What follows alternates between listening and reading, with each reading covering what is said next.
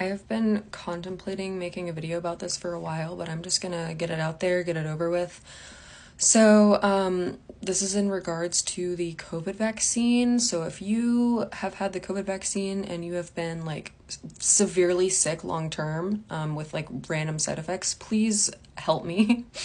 About a year ago, I got the COVID vaccine, and 3 weeks after getting it, I almost had a heart attack. And then 2 weeks after almost having a heart attack, I literally went to sleep one night and I woke up the next day and I was really, really sick. I thought for sure I had the flu or COVID or something. I did not, but I woke up with just blurry, grainy vision. And I have perfect eyesight. I've gone to plenty of eye doctors and they're like, your vision's fine, you're making it up. I just woke up with grainy fucking vision, blurry vision. My eyes won't focus on certain objects. I have light sensitivity, heart palpitations, passing out, numbness and tingling in my arms and legs, just random feelings of like doom. I don't know if it's like my nervous system or something, but I just, night and day, just went to sleep, woke up chronically ill. I've been to over 50 doctors. Nobody can tell me what's going on. No treatment options, nothing. They tell me that I need a psychiatric evaluation.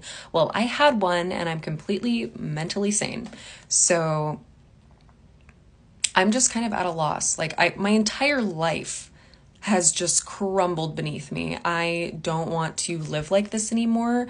I can't do anything. I can't have a normal life. I can't, go out and have fun with my friends because I pass out. I get really sick. I have heart palpitations. I'm scared to put that on my friends. I'm scared to get a normal person job, like working at a coffee shop because I pass out, and have so many health complications.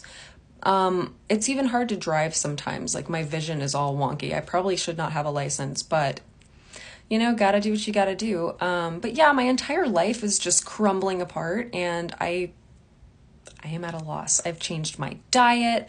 I try and exercise as much as I can. I used to drink 3 liters of water a day because I thought maybe I was just severely dehydrated, but I don't know. I don't know. After getting the vaccine, the only thing that they found was that I have an immune deficiency now, which I never had before because I've been tested for it within the past 5 years.